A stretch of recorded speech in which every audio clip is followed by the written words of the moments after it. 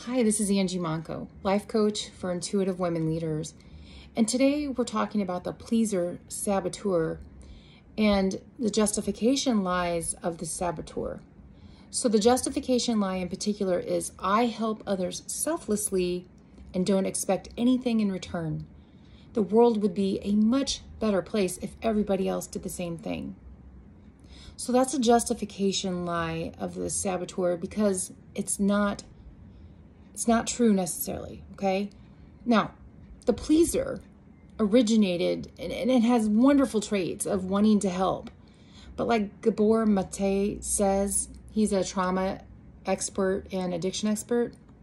He says that basically, when we don't feel important for existing, we become helpers. You know, we want to help everybody.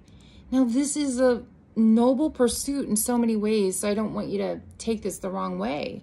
But the point here is that we're not always doing it selflessly and not expecting anything in return. Maybe we want a compliment or an accolade or recognition of some sort or love, right? We want to be loved and we want to be accepted.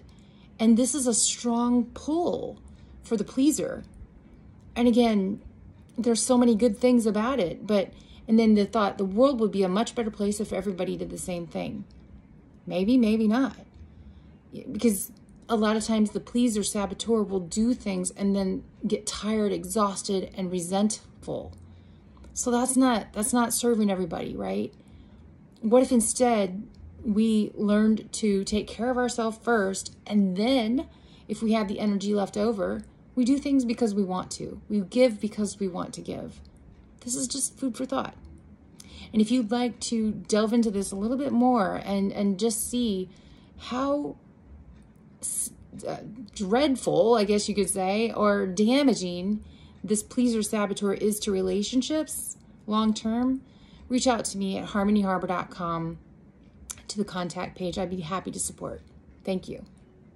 From a non-pleasing way.